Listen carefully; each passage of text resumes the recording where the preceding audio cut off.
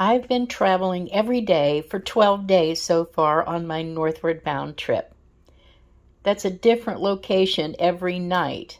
And I will be doing a video about some of the places I've stayed for free or for very little. A different place every single night for 12 days. My days are filled with seeing beautiful sights, of course, if you know my channel, filming and editing videos, social media, and planning the next day's travel. Even on these busy travel days, I still have to keep up with normal everyday errands and tasks that everybody has. Believe me, this schedule doesn't leave time for shopping, prepping, and cooking. On days like this, it's way too easy to grab some restaurant food, but that's not good for your budget or your health, you know. I have looked into several brands of prepared camping meals to save time, but they're full of salt and they're expensive. I'd really rather have fresh vegetables, of course, but I'll leave that to when I'm in a cabin or camping in one place for a day or two, which doesn't happen very often. I bought a Harmony House backpacking kit. It has 70 servings of freeze-dried food. These are not seasoned, so if you have a package of tomatoes or peas, the only ingredient is tomatoes or peas. From what I've read, they do retain more of the nutritional value than their canned or frozen counterparts, but of course fresh is always better if you got the time and the space and the refrigeration and a place to throw out the garbage of all the peelings and so forth. You can make your own recipes with these ingredients and cook them in a Hot Logic or a 12-volt rice cooker while you're driving down a scenic highway, and have dinner ready when you get to the next destination and not be tempted to go through a drive-thru. I think that's going to help me out some. So far, everything I've tried has been good, and the texture is fresh when they're rehydrated. Of course, this food does last longer and takes up less space than fresh, frozen, or canned food. Seems to me the ideal use of these products is in soups, sauces, and chili. They have a lot of variety for making your own time-saving recipes.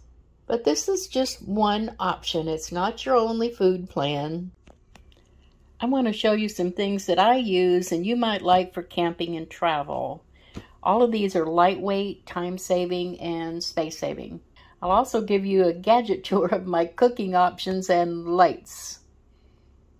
I want you to know I'm not sponsored on any of these items, and I paid full price, so this is just my honest opinion of these.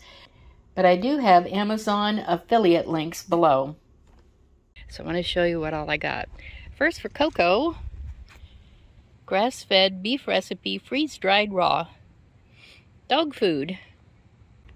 Now let's see what's in this one. 70 servings, okay. And here's what was in that package. We have green cabbage, diced potatoes, 2 packages, diced tomatoes, sweet corn, diced carrots, green peas, bell peppers, white onions, diced carrots, 2 of them, green peas, bell peppers, white onion, green beans, dried sliced celery, green peas, lentils, black beans, northern beans, and red beans. That's quite an assortment there. That's kind of a lot of food too. Doesn't look like much because, again, that's freeze-dried. It has to be rehydrated. I think I'm going to be doing that in my brand new rice cooker. Freeze-dried mixed fruits. Oh my goodness. It comes with a bunch of different, there's apple, there's freeze-dried banana, this pear, ooh, pineapple. It wouldn't be a fruit pack without mango. These have an amazing texture. What else we got in here? Oh my goodness, there's one I didn't even see. Freeze-dried strawberry. And there's more. They have 2 of each in there. This is your standard butane single burner camp stove. Uses butane. The Coleman 1-burner standard. This is a Hot Logic. I have to say I use it a lot. It is 12 volt. And you use a Pyrex glass dish inside of it, and then there's a heating pad on the bottom, and it won't burn. You can even cook meat in it, but it does take a long time. It's like a slow cooker. This is a dash cooker.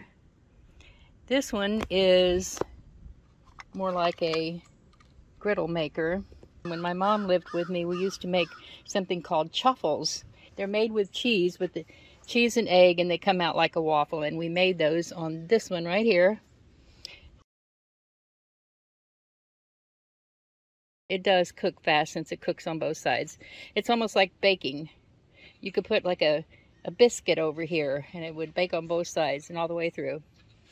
Rice cooker, this is the new addition. It has handles. It has a steamer there. This is 12 volt. So that is something that I could use inside. This is an electric burner. This I have used inside, but I don't prefer it inside. This is not my most used appliance because it gets red hot if you have it up high.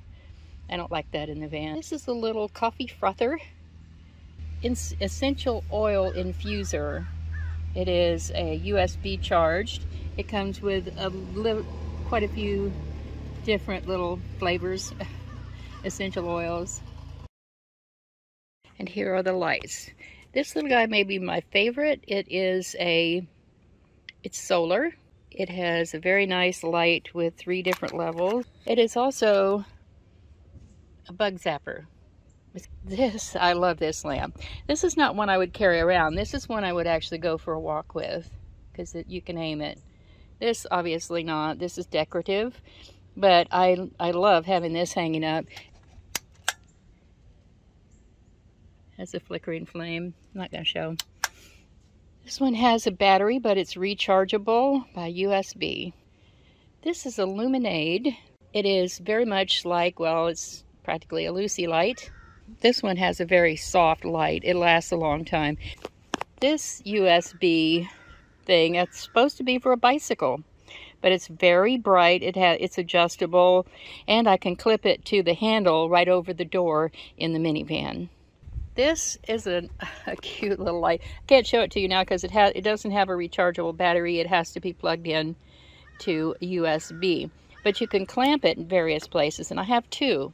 One is a white reading light, and it's kind of soft. It has a little lens on it that softens the light a little bit. And the other one that's just like this, same company, the other one is a black light for my black light tapestry that goes on my hatch. That's an emergency radio. It's also a light. It's also USB charged. It's also solar. And on the back, see this thing on the back? You can wind that to charge it. Emergency radio, flashlight. It's also a power bank. If it's fully charged, you can charge your phone off of it. And of course, its main purpose, it is an emergency radio. Handy little guy. Outdoors. They are solar lights. They throw a very pretty light because of these glass globes. I put those at the center of each wheel.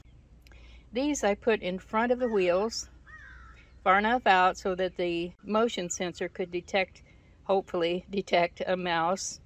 These are similar, except that they clip on. Solar lights.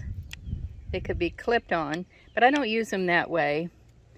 I set them like this in the back of the wheel at enough distance so that hopefully the motion sensor would detect a mouse coming from either direction. So hopefully I have the wheels covered.